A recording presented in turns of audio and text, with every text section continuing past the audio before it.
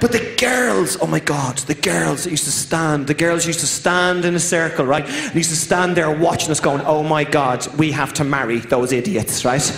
Because when I was a kid, the girls never did anything dangerous because they were smart. You'll learn that. They're so smart, right? Used to stand there, right, just watching us. And it was amazing because now girls at 18, 17, 19 are having sex. I'm going, oh my God, that's unreal. I'm not even that old. And when I was a kid, there's no way that happened. You had to walk with a girl for weeks holding her hand before anything happened. You had to listen to stuff about girl magazines and flowers and nodding, and all you wanted was just a bit of boob. That's all you wanted, right? And then after a couple of weeks, you'd have your hand up to about here. She'd push it away. You'd have to walk with her for weeks again, right? And then eventually, after a couple of weeks, I remember this happening. I remember touching the wire on her bra. That's no lie. And I literally exploded, right? She had to go home on her own. I better just leave it there. Thanks very much. You know, and it was amazing because where I came from, you never went down there. You never went down there. No way. Because if you did, it would be marriage. If you went down there, it was marriage. If you put your hand in there, you were guaranteed it was coming back out with a ring on it, right? It was unbelievable.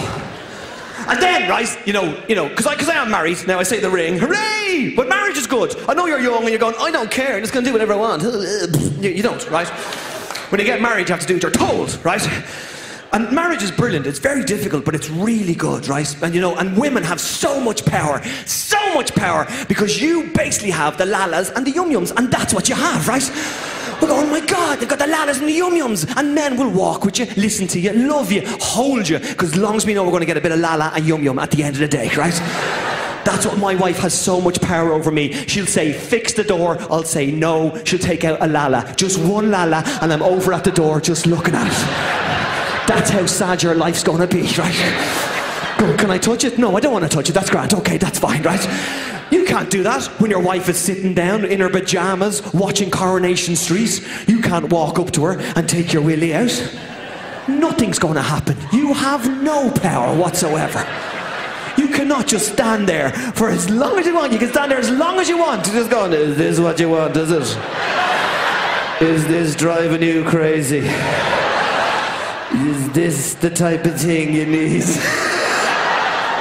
She'll just sit there. I just go, get that walnut out of my face and go to the toilet and sort yourself out, okay?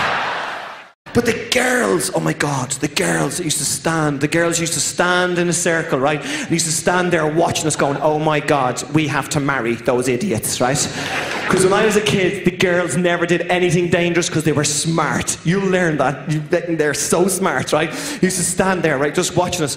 And it was amazing because now girls at 18, 17, 19 are having sex. I'm going, oh my God, that's unreal. I'm not even that old. And when I was a kid, there's no way that happened. You had to walk with a girl for weeks holding her hand before anything happened. You had to listen to stuff about girl magazines and flowers and nodding, and all you wanted was just a bit of boob. That's all you wanted, right?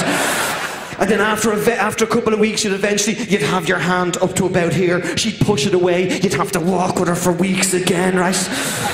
And then eventually, after a couple of weeks, I remember this happening. I remember touching the wire on her bra. That's no lie. And I literally exploded, right? She had to go home on her own. I better just leave it there.